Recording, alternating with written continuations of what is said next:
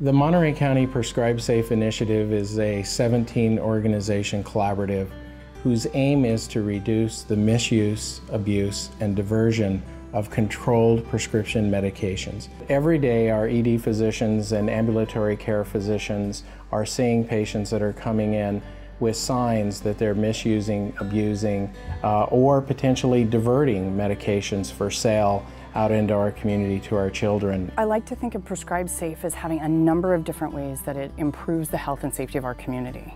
So one thing that we're working on with Prescribe Safe is to decrease the amount of pills that are prescribed by your physician. So when you go in for an ankle injury, you don't get 40 Norco.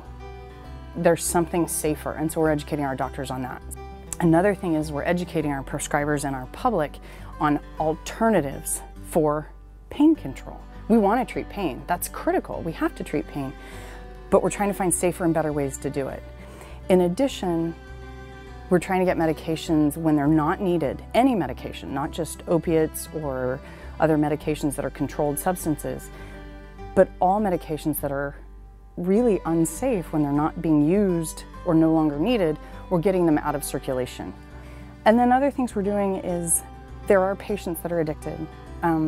There are approximately 4,000 opiate-addicted patients in Monterey County, and so we're trying to help them with services, trying to get them into rehab, trying to get them into medication-assisted treatment, because then they can get their lives back and rejoin society being treated for their chronic disease of addiction.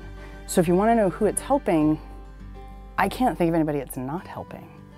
If you look at yourself as a patient, if you look at yourself as a family member, or as a parent, or as a person that's suffering from the disease of addiction, everybody is impacted by what we do in Prescribe Safe.